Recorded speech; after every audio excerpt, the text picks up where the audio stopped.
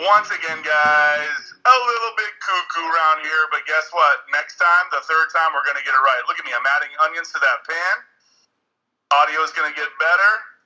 I'm voiceovering right now, and I'm going to make fun of myself a little bit if you guys are good with that. We're making a braising liquid right now. Added some onions to a stock pot. A little bit of garlic.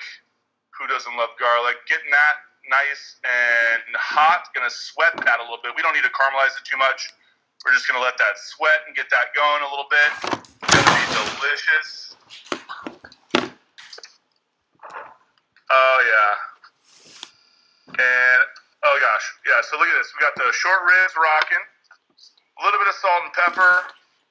I use a little five spice on that. Not Chinese five spice, but salt, pepper, garlic, onion, and love, if you know what I'm saying.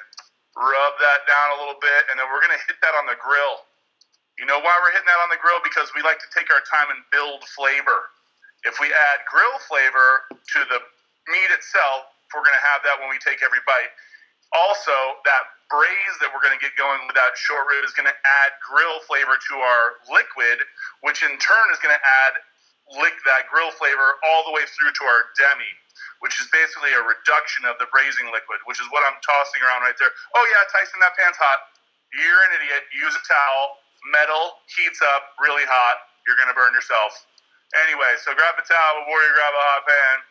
That is braising liquid that has been reduced by half, which is what demi means. Demi, half, in half.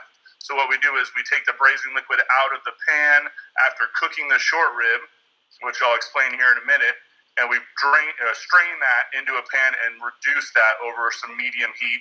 Let that get down a little bit thicker, more intense flavors, and then we're going to finish it with a little bit of butter.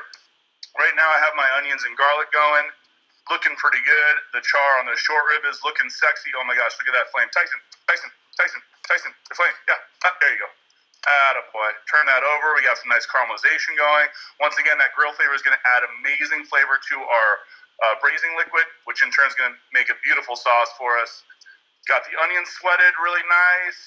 Garlic. Oh god, it smells ridiculous. Adding some beautiful stout. To this, I actually did a little blend of Guinness and an Imperial Stout that we had on tap. Just trying to find something not too roasty so it doesn't get too bitter. And then that's a little bit of beef stock.